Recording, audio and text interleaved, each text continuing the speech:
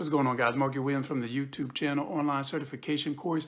Here, check out this tutorial I put together in regards to data warehousing. Come learn the ins and outs about inventory control, what's hot, what's not, what's trending, and what's sitting on your shelf collecting dust. The links will be down in the description below. So go ahead and do your thing. Make sure you subscribe to my channel. Leave some comments and let me know I'm heading in the right direction. But let's get into this intro first.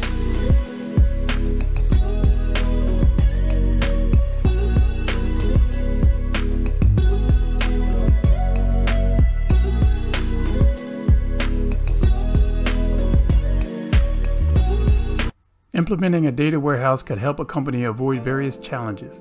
In an era of intense competition, it isn't sufficient to just take personal decisions alone.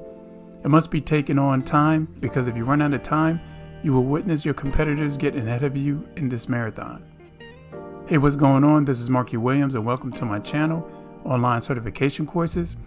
Enjoy the tutorial and the link will be down in the description below. Please make sure you like if this tutorial was informative. Subscribe so you won't miss out on any training courses you may want to pick up. Comment below as to what you would like to get certified in, and I can send you a link personally to check out. So let's get started.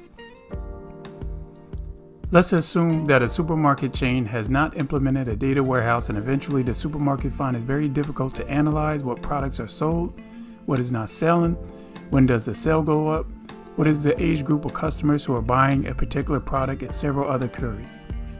There is no human being that will be up for that challenge to collect such data. That's why data warehousing is so important in companies in 2021 and going forward. Data warehousing is a strategic value given to a company. Let's take an example of procurement. Every company procures certain products from a supplier like laptops, copiers, etc.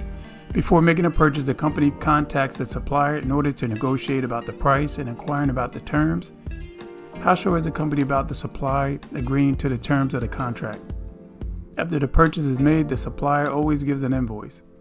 If the invoice shows that a discount hasn't been given as agreed and doesn't match the terms of the contract, then there is a problem that needs to be addressed. There was a time when fact-based decisions and experience-based decisions was much more prevalent. Moving away from that, we have entered into an area where fact-based decisions have gained importance in our lives. You have to understand there are certain questions asked to a manager or an executive, and he has to answer this to get an extra edge over the competitors. These questions may not needed to be run a business, but are needed for the survival and growth of a business. Some of those questions are: how to increase the market share of the company by 5%? Which products is not doing well in the market? What is the quality of the customer service provided, and what improvements are needed? Another important factor is that data warehouse provides trends. It is a history of data from a backlog of months of whether the product has been selling in the span of those months. If that trend is spotted, it can be analyzed and a decision can be taken. An operational trend, on the other hand, is the transactional system. Some of the advantages: standardized data across the organization, smarter decisions for companies, move towards fact-based decisions, reduce costs, drop products that are not doing well, increases revenue, work on high-selling products.